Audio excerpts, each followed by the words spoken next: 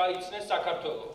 მიგვიღია საბოლოო გადაწყვეტილება თუ რა ფორმატით იქნება და ჩავთვალოთ სხვადასხვა სოციალურ პროექტებში ჩვენი სხვადასხვა სახის ფინანსური დახმარებებით და შემოწირულობებით, ზუსტად ამ მეტი ყურადღებით. და ძალიან მნიშვნელოვანია. To recover, the will to overcome, and the will to all of us of the selfless service and sacrifice that is required so that we can all შემოწირულობის სახით მიიღო 587,000 ლარი. ძალიან დიდი მადლობა უთხრა ყველა სახელით, ყველა დაჭრილი. დღეს არის ძალიან განსაკუთრებული დღე და მე კიდევ ერთხელ მინდა მადლობა გადავუხადო ამისთვის. დაჭრილ მებრძოლთა ფონდს და სილქნეთს. თქვენ ნამდვილად დიდ საქმეს აკეთებთ. ჩვენ ვისაუბრეთ სანამ აქ ამოვიდოდით ბატონ გიორგისთან და სულ რაღაც 2 წუთი დაგჭირდა ჩვენ რომ შევთანხმებულიყავით დამატებით 800,000 ლარის გამოყოფაზე და მე მინდა კონკრეტულად ამ საკითხის გამო მადლობა გადავუხადო კიდევ ერთხელ ბატონ გიორგის. გარდა ამისა მე მინდა ასევე პირველად დავაინიციო დღეს რომ გარდა იმისა რომ სამხედრო მოსამსახურეებს იანვრიდან გაეძნებათ ხელფასი, ჩვენ დამატებით გავზრდით ასევე იმ კომპენსაციას, რასაც ჩვენ გავცემთ ყოველთვიურად დაჭრილი მებრძოლებისთვის. და ერთი რაც მე მინდა რომ დაგკვირდეთ, ეს არის ის რომ ჩვენ კიდევ უფრო მეც გავაკეთებთ მომავალ წელს და მომავალში ჩვენი ბიჭებისთვის. და ზოგადად სოციალური და სამოქალაქო ვალდებულების გამოხატვის საუკეთესო საშუალებაა ჩვენ გვერდში დაუდგეთ ჩვენს დაჭრილ მებრძოლებს და ასევე ჩვენს დაღუპული გმირების ოჯახებს. ჩვენ თითოეულმა მოქალაქემ რისი საშუალებაც აქვს, უნდა ჩავენაცვლოთ გარკვეულწილად იმ ჩვენი გმირების ოჯახებს, ვისაც მოაკლდათ ოჯახის წევრი. და ჩვენ ამას ვაკეთებთ მაქსიმალურად და ყველას მინდა რომ ვთხოვო რომ ამ კულტურაში მონაწილეობა მიიღოს.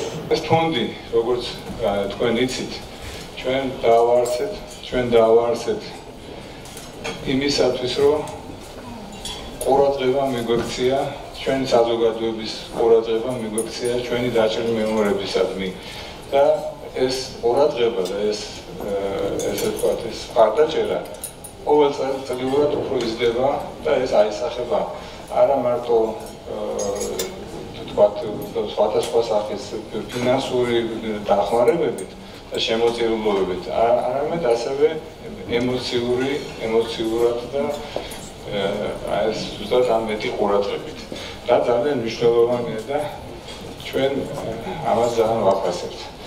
ძალიან დიდი მადლობა მინდა გადავუხადო ჩვენ მინისტრთა თავდაცვის სამინისტროს და ვეტერანთა კავშირს, იმიტომ რომ ჩვენ ვართ მხარდაჭერისთვის და პარტნიორობისთვის, იმიტომ რომ ჩვენ პირველ დღიდან მათთან დავამყარეთ კონტაქტი და მაშინ ზუსტად ესე ვთქვით, რომ პარიტეტულად ერთად ჩვენ ბიზნესი და სახელმწიფო მთავრობა, როგორც სამინისტრო, ჩვენ დავაფინანსებთ ამ ფონდს და დავუდგებით გვერდში ჩვენ ამ ესე კარგ წამოწყებას და We all have the honor to be in the company of heroes, warriors who bear scars, invisible and visible, and who remind all of us of the selfless service and sacrifice that is required so that we can all live in peace and so that we can live not only in peace but leave a better world for our children.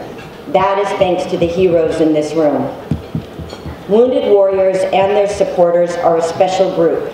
Together they demonstrate the will to recover, the will to overcome, and the will to persevere. Many of Georgia's wounded warriors continue to serve, both in and out of uniform. They help train and educate the future of the Georgian Defense Forces. They represent Georgia abroad at the Invictus Games. They create new businesses. They serve their communities. I believe that the resilient spirit of Georgia is perfectly encapsulated by the spirit of Georgia's warriors. 2023 წლისთვის ფონდმა შემოწირულობის სახით მიიღო 587,000 ლარი.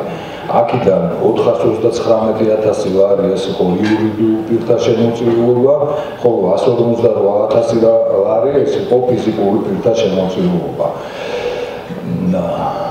ის ამასთანავე მინდა გითხრათ, რომ იურიდიული პირებიდან ეს იყო სააქციო საზოგადოება სილკნეტი და თქვენ ყველას კარგად მოგეხსენებათ, რომ ჩვენ უკვე 5 წელია ამ მიმართულებით სილკნეტმა დააფუძნა დაჭრილ-დაშავებულთა დახმარების ფონდი და ჩვენ ყოველწლიურად 300,000 ლარის ოდენობის შემოწირულობას ვაკეთებთ.